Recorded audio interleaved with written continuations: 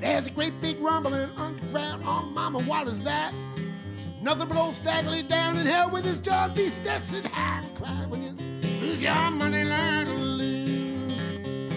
Stack says to the devil, let's just have some fun. You stab me with your pitchfork and I'll shoot you with my gun. Cry when you lose your money, learn to lose. Stack says to the devil, put your pitchfork on the shelf. I'm that bad man they call Staggerly. I'm gonna rule hell by myself. Cry when you lose your money, learn to lose.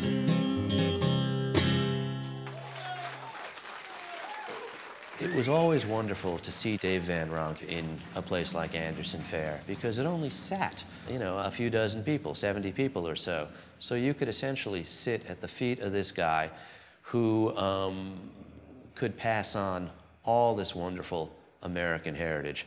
He ruled the roost in the folk scene in New York in the 1960s. And if you rule the roost in New York, you kind of rule the roost everywhere. Generations and decades of musicians and singer-songwriters and artists, and people on the cutting edge of American culture would go to his little apartment and drink wine with him and stay up all night and listen to stories. Dylan came to New York. His biggest dream of success was that he could achieve the level of success that Dave Van Ronk had achieved by that time. Every time he came here, it was a magic night because it was Van Ronk. He came here because this place was here. He came here. I stole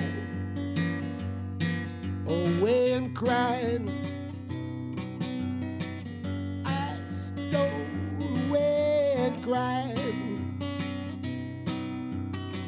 Never had no money.